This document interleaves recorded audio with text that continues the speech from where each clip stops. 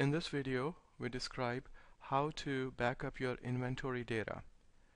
In step 1, we determine the location of your inventory data files. In the second step, we copy those inventory data files to a USB or external drive for safekeeping.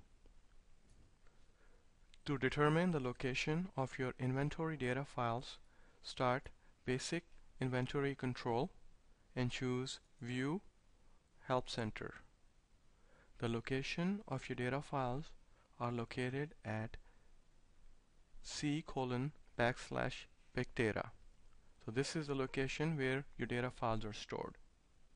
Next, we'll navigate to this directory using Windows Explorer and copy those files to an external drive. This is the location of your inventory data as reported by the application, C:\big data.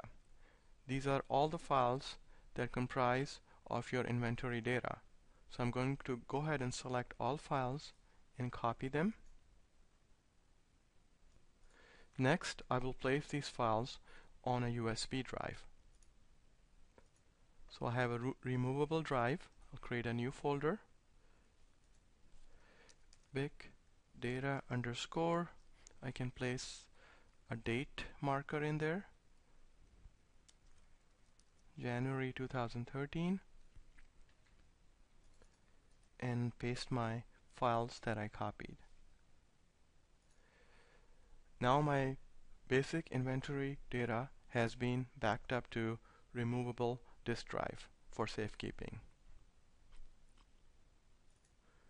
It is a good idea to back up your data files on a daily or at least on a weekly basis.